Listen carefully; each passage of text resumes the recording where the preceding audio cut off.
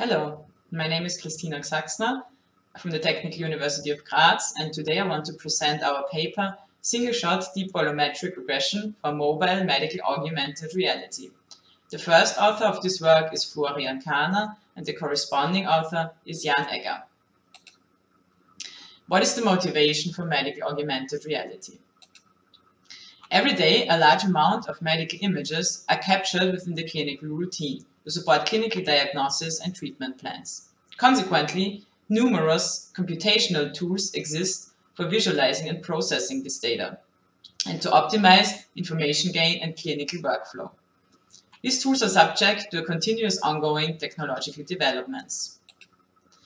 One of these tools is augmented reality. In the past years, augmented reality has attracted the interest of medical industry and medical research alike, as it presents an interesting opportunity to display medical data in a very intuitive way. For example, instead of showing medical images on a 2D monitor separately from the patient, augmented reality allows the visualization of images registered with the patient in the same physical space in the physician's view. One of the most important parts of medical augmented reality is image-to-patient registration. So how do others perform this image-to-patient registration? A very straightforward approach is to use fiducial-based markers.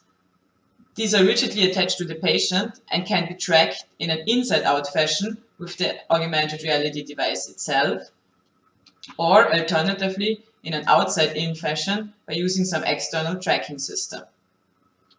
However, these approaches require careful preparation and calibration of the entire system. And if the marker is accidentally moved, the procedure needs to be repeated. Furthermore, the placement of the markers to the patient is often invasive and therefore causes discomfort or even additional suffering for the patient. A more natural solution is to use surface-based methods. For them, volumetric imaging data is directly registered to the skin surface of the patient. For obtaining the surface information, a depth sensor or stereo camera is usually required. As an alternative to these surface scanners or to marker-based approaches, we propose to use a volumetric regression network, short VRN, as introduced or developed by Gsaxner et al. For surface reconstruction. The VRN allows the reconstruction of a 3D model of the patient's face from a single 2D photograph. Then we can automatically register volumetric imaging data, in example captured from CT or MRI scans, to this 3D reconstruction. This workflow enables a video see-through augmented reality application running only on mobile devices, such as smartphones or tablet computers.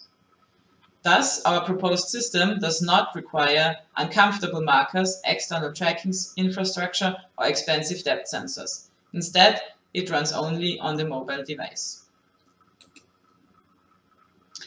We implemented our augmented reality application by integrating it within the StudierFenster framework, which was developed by our group. StudierFenster is a free, web-based client-server framework for medical image processing. The basic architecture is shown in this figure. On the client side, we either have a web interface developed with HTML, CSS, and JavaScript, or alternatively, a mobile Android application, which I will explain in a bit more detail later on. Thus, the client can be operated either from a web browser or a smartphone or tablet.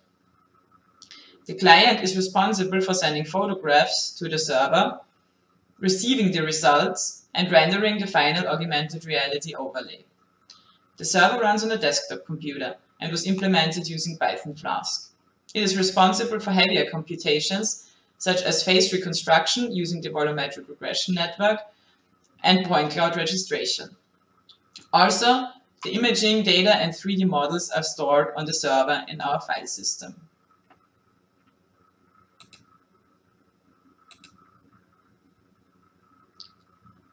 Before augmented reality system can be used, medical imaging data of patients needs to be collected and pre-processed.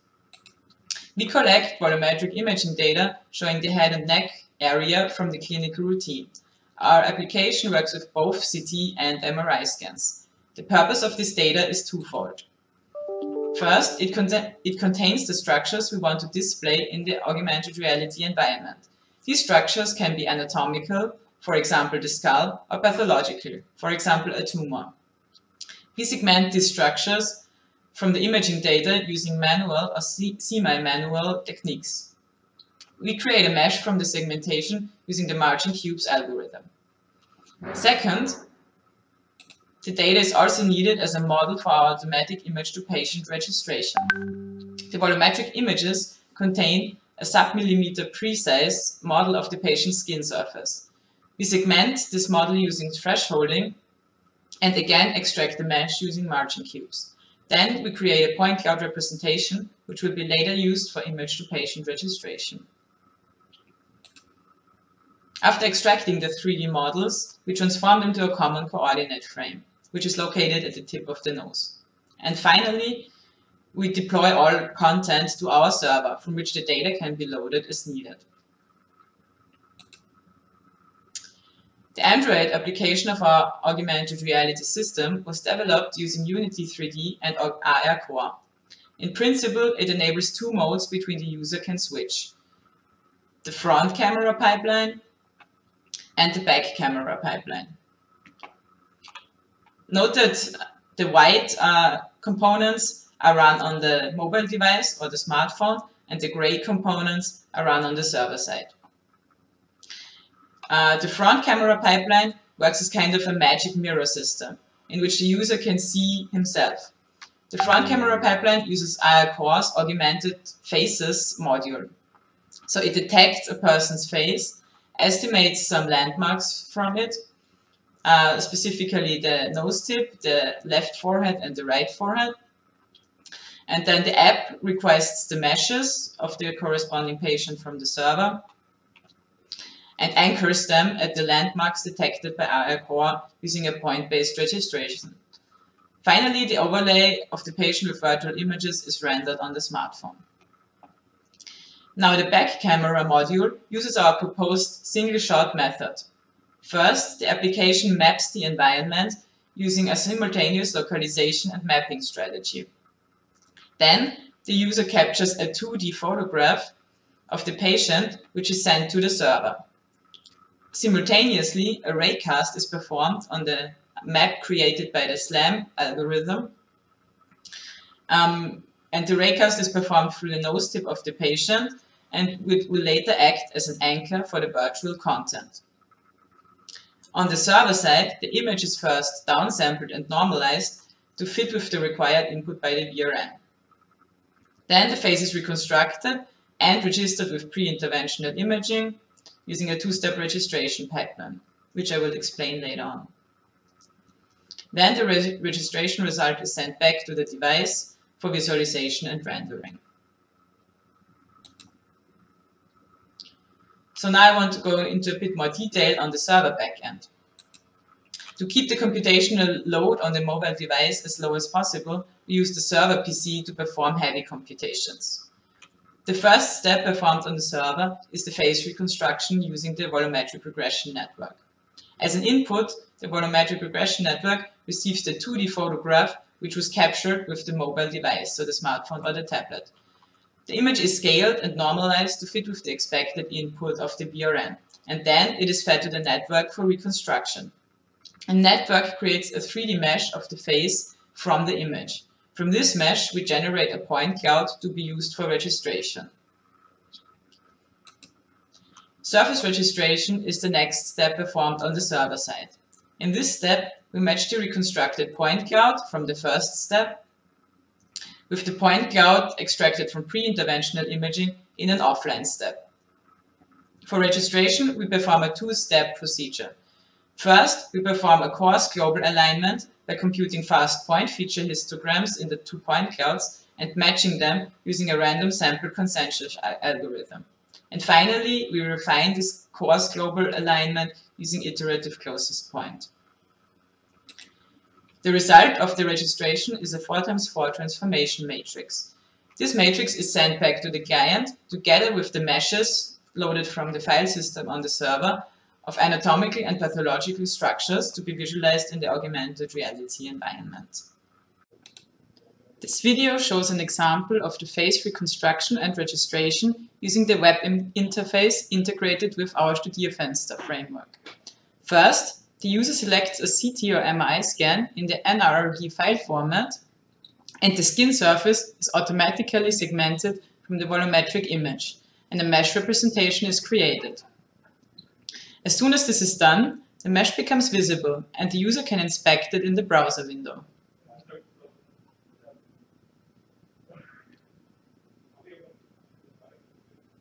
The next step is to upload a photograph of the patient's face, which is selected and uploaded. It is promptly reconstructed by the Volumetric Regression network, resulting in a 3D model of the face as seen in the photograph. Again, the user is able to inspect the model from different perspectives in the window. After both 3D models have been created, they are converted to a point cloud representation and registered using the previously described registration pipeline. Once the registration is finished, the results can be examined.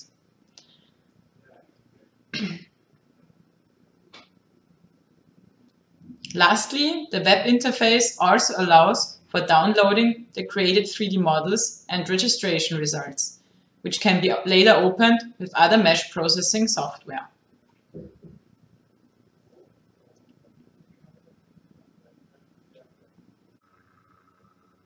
Okay, for quantitative evaluation of our augmented reality system, we measured the closest point registration error as well as the total processing time. The closest point registration error measures the average distance between all points in a reference point cloud, PR, to their nearest neighbor in a model point cloud, PM, which is registered to the reference point cloud using transformation T. For the processing time, we measure the total time it takes to first send a 2D photograph to the server, second, performing the 2D to 3D reconstruction using the Volumetric Regression network, third, the point cloud registration between 3D reconstruction and pre-interventional imaging, and fourth, the transmission of the registration result back to the client. This table here shows the results we achieved, and as you can see, the closest point registration error averaged over 10 test cases was 6.2 millimeters. These 10 test cases include 7 patients for which a 2D photograph as well as a corresponding CT scan was available, as well as 3 live test subjects who are healthy but had an MRI scan done beforehand. As you can see, the error was approximately the same in each dimension, with a slightly larger error in the Y dimension. Concerning the processing time, the total time averaged over the 10 test cases was 10.2 seconds. Aside from quantitative measurements, we also want to present some qualitative results of our application. The left figure shows the reconstruction and registration results from different patients, of which we had 2D photographs and CT scans. The first row shows the skin surface extracted from pre-interventional CT scans. The second row shows the 3D face models as reconstructed by the VRN. And the last row shows the result of the automatic registration between the two surfaces. In the right figure, we see some examples taken from the mobile application, with 3 healthy test subjects who had an MRI scan done. On the left, we see how IACore's SLAM system generates a point cloud of the environment. In the middle, we see 2 screenshots taken from the Android application, displaying the test subject skulls registered with their heads. The right image shows another example taken from the user's perspective. So here you can see the smartphone screen with the skull and the virtual tumor overlaid on the patient. Our augmented reality system has, compared to other experimental augmented reality solutions for medical applications or high-end navigation systems, a very low requirement on hardware and preparation time. It only requires a low-cost mobile device, such as a smartphone or tablet. It works out of the box without complicated calibrations or marker placement. Our results suggest that the VRN can reconstruct the patient's face sufficiently well for registration with pre-interventional imaging. However, the accuracy requirements for medical applications, such as image-guided procedures, are exceptionally high, and currently our application is not able to meet these requirements. Nonetheless, our medical partners confirmed that the application is usable for pre-operational visualization, where only a rough size estimate or rough target localization is of interest. For such applications, the registration error is acceptable. Our medical partners attested our application the potential of easy, quick and efficient support for diagnosis, treatment planning and also educational purposes. To conclude, we developed a video see-through augmented reality system for medical applications involving the head and face. Our contribution is an automatic, marker-free image-to-patient registration pipeline which requires only a single photograph of the patient. Thus, our application needs no expensive or complicated hardware and runs only on a mobile device, such as a tablet or a smartphone.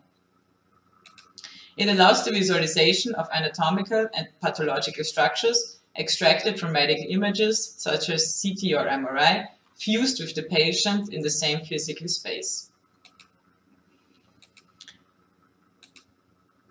Our results suggest that our application can be used for preoperative localization and visualization, or, for example, head and neck tumors. Another area of application could be educational purposes. Finally, we want to thank you for your attention, and we want to thank our supporters for their continuous support. Thanks.